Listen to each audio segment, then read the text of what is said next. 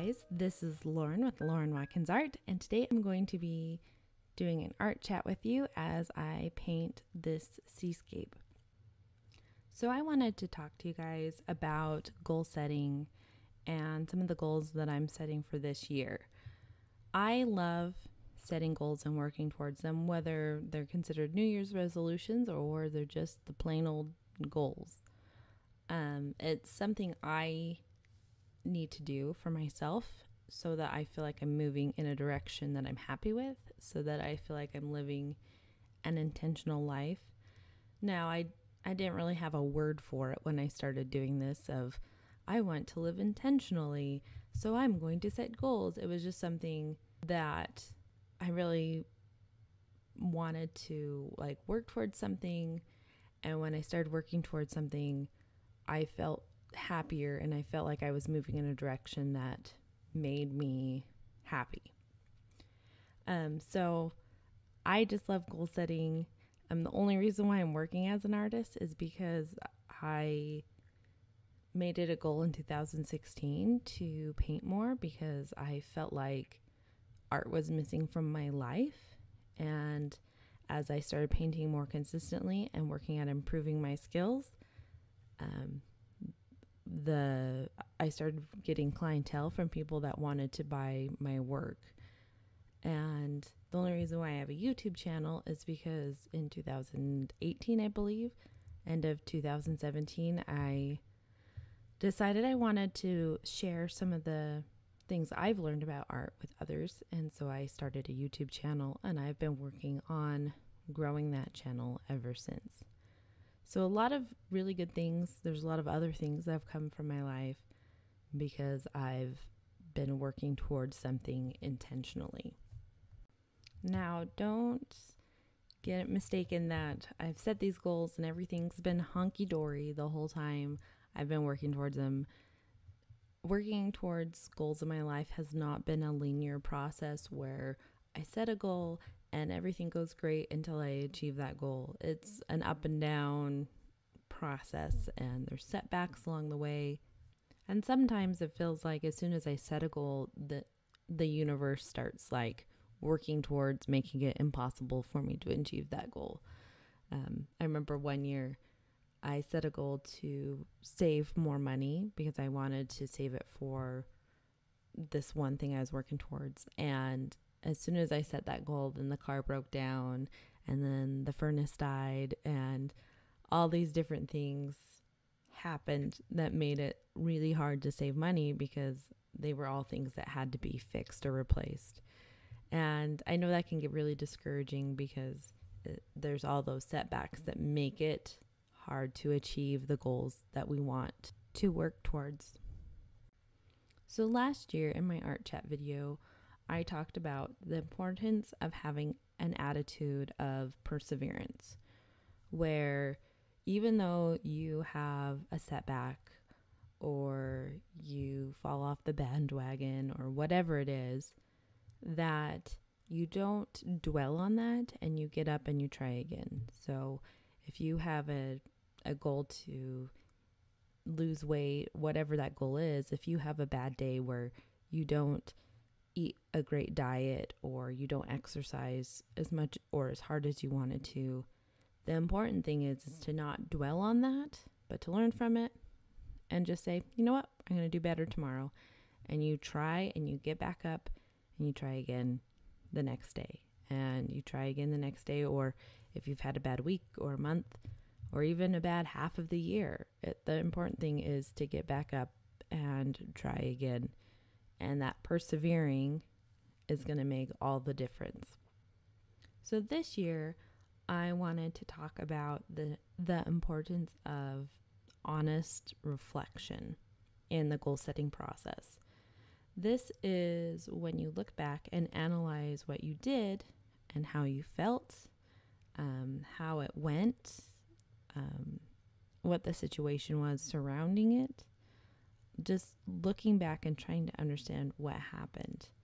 And this can be over a course of a day. So at the end of the day, when you kind of look back at how the day went, or over a week or a month, or the year if you're trying to look back at the whole year and understand how your goals went that year.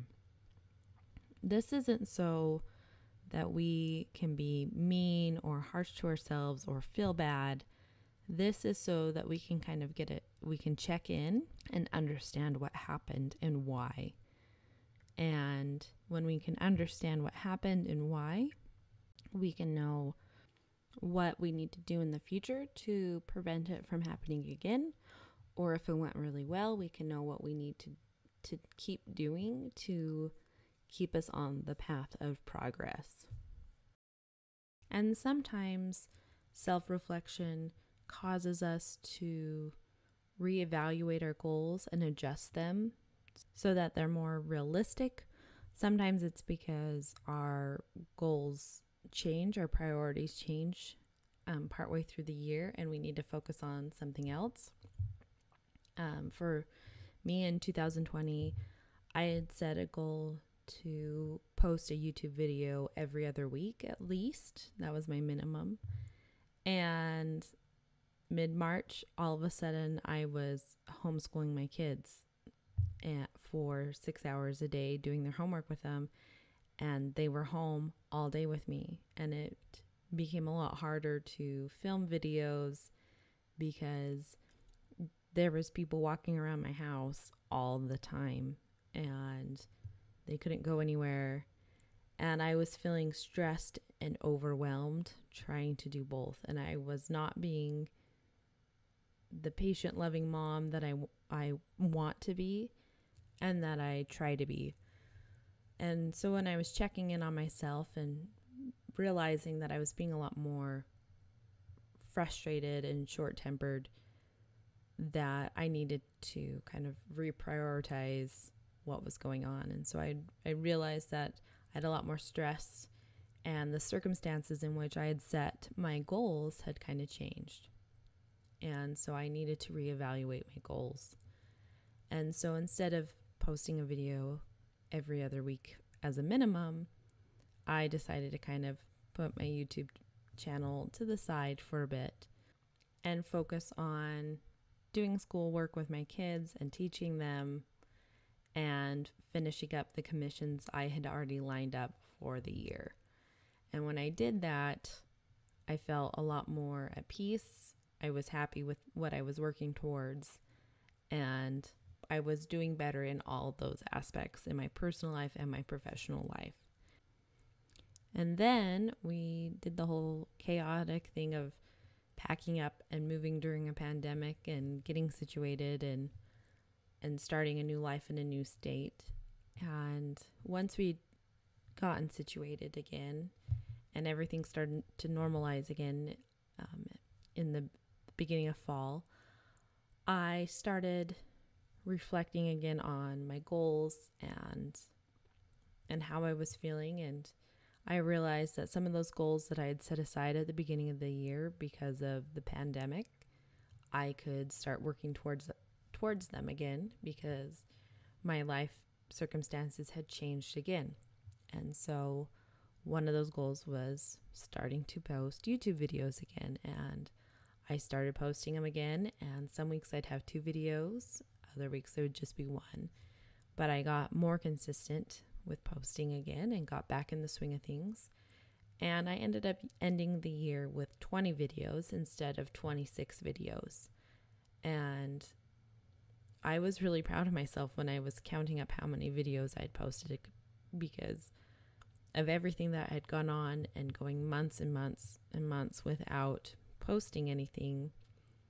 To get that close to that goal was really reassuring to me. It was also a great reminder that sometimes we can set goals for ourselves and then circumstances change and we have to reevaluate, but we don't have to give up on those goals indefinitely. We can come back to them and we can work towards them again. And I think that's part of why I'm such an advocate of self-reflection as part of the goal setting journey, is that we're checking in on ourselves. We're seeing, is this goal actually serving me? Is what I'm working towards making me happy? Or am I just working towards this goal because I felt pressure to choose it. So a lot of people try to lose weight at the beginning of the year. Well, did you choose to lose 10 pounds this year because you wanted to be healthier and you wanted to feel good and be able to do tasks around your house or sports that you like doing easier? Or did you choose it because everyone else was trying to lose weight at the new year? Reflection might also help you understand that the way you're trying to achieve a goal might not be the best way for you. So let's apply this concept to art. So say you set a goal that you want to draw more often, and you decide that you're going to draw after work in the evenings. And you start off strong doing that, but then as the months wear on, you stop drawing as much in the evenings and it kind of tapers off. Well, with self-reflection, you ask yourself, okay, why have I not been painting in the evenings? And you can find out, my evenings are really busy. By the time I get home from work, I've got to cook dinner and get the kids' homework done with them and get them to bed. And so there's not very much time to paint before I'm tired and ready to go to bed. So you can kind of reflect on the things that are causing you not to stick to your goal. And then you can reevaluate. So maybe you feel more creative in the mornings. Maybe you're actually a morning person. And so you decide that you're going to wake up an hour earlier in the mornings before you work to draw. And what you do in the evenings is set everything up so that when you wake up, you can just get started. So that is why I'm such a big proponent of adding self-reflection in my goal setting and goal maintaining process. And I hope that you're able to add it to your process as you set and work towards your goals. And remember to make your goals something that you genuinely want, not because you feel pressured to make it as your goal, and to make the process something realistic for you to achieve. So what are my goals for this upcoming year? Well, one of my goals is to experiment with my style. I feel like I've been in a little bit of a rut for the last year and a half, 2 years-ish, that I haven't really pushed myself outside my comfort zone. Sometimes I look at my paintings of when I first started art, and I experimented and tried all different kinds of styles of painting and drawing, and I was really creative. And I feel like the last year and a half, I've been more of a safe zone, just working on commissions and getting those projects hammered out and not playing as much. And so this year, I'm going to try and limit my commissions a little bit so that I'm not feeling this overwhelming pressure to just work on those all the time, and have a little bit more time to play and experiment and try different styles. I'm going to try and look at other artists' work and just see what they do and see if I can try some of the techniques they use and see if those are something I like. I want to play with color palettes and try to limit color palettes and try to use different kinds of colors than what I typically work in. Another thing I want to work towards is I want to do a series of paintings that are related to each other. I did this a lot when I first started working full-time as an artist. I did a Yellowstone series where I painted colorful animal portraits based off of animals found in Yellowstone National Park. And I did an ocean wave series where I painted a bunch of ocean waves. And I would like to do some more series, whether I go back to painting oceans but do them a little bit differently, or some of the other ideas I have for subject matter. I want to start working on a project like that that's kind of cohesive and there's multiple pieces related to it, and explore that subject matter more. So that's one of my goals. I want to release 2 series this year and have about 4 to 5 paintings in the series. So my next goal is one related to something I started last fall. So last fall, I started teaching watercolor courses at my local university for their community outreach program. And I'm going to be teaching 2 more classes this spring with them. And last fall I released some short videos that did kind of an overview of what we painted in those classes. But this spring I want to release videos related to what we painted in those classes, but have them be longer format videos. So instead of like a 20-minute video for a 3-hour painting, have it be like an hour, hour and a half, and go a little bit more in depth of what we painted, the steps we took, show the color mixing on the screen, and really allow the student to follow along, where they can pause the video and paint what I painted and then move on. So that's one of my goals. We'll see how that one goes, doing a little bit longer format, because it gets a little tricky trying to record and edit something that massive, but I want to improve my video and editing skills, and I think this will be a good push to start that process. So those are my 3 main goals related to art this year.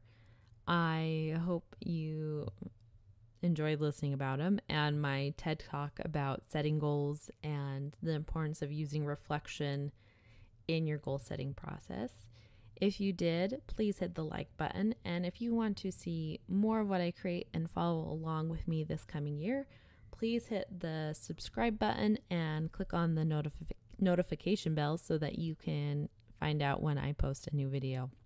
Have a fantastic year and have a fantastic week. Bye.